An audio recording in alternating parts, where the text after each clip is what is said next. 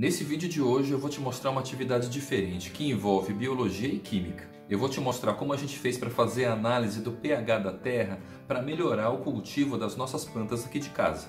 Mas o que é pH do solo?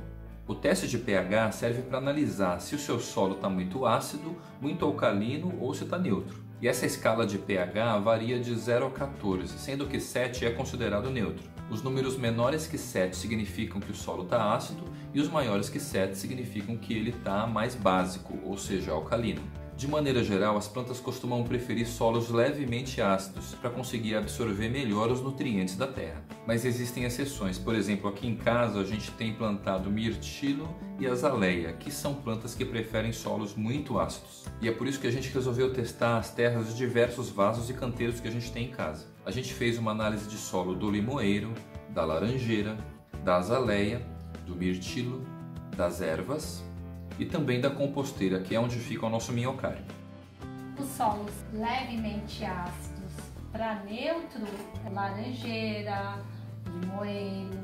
E agora a gente vai te mostrar como a gente fez o teste de pH utilizando um suco de repolho roxo. Primeiro a gente picou 2 folhas de repolho roxo e depois colocou no liquidificador. Aí foi só colocar 1 litro de água e deixar bater por mais ou menos 1 minuto.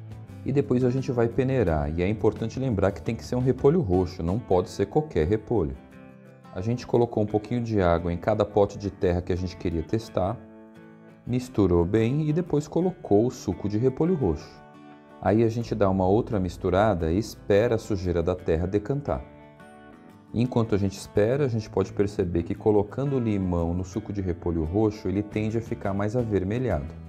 Isso porque o limão é ácido, mas se a gente colocar bicarbonato de sódio no suco de repolho roxo, ele tende a ficar mais clarinho, tendendo para o amarelo. Se a gente colocar uma base mais forte como a cândida, então ele vai ficar bem clarinho. E o resultado da nossa experimentação científica indicou que o solo da azaleia e do limoeiro estão levemente ácidos.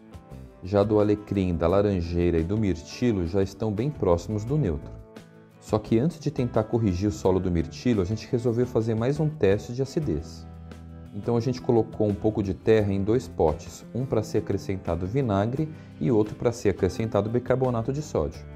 Caso a terra esteja realmente neutra, então a gente não deve perceber nenhum tipo de reação em nenhum dos 2 potes. A gente colocou o bicarbonato de sódio e misturou, e depois o vinagre no outro pote e misturou. E como não houve evidência de formação de bolhas em nenhum dos 2 potes, então a gente conclui que esse solo de fato estava neutro. Se ele tivesse ácido, então ele teria reagido com bicarbonato de sódio. Se ele tivesse básico, então ele teria reagido com vinagre.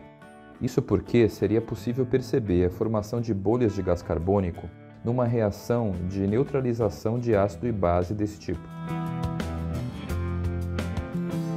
E como exemplo, aqui você pode ver o que acontece quando o bicarbonato de sódio é misturado com o vinagre. E isso também poderia ter acontecido, só que numa proporção menor, caso a nossa terra não estivesse neutra.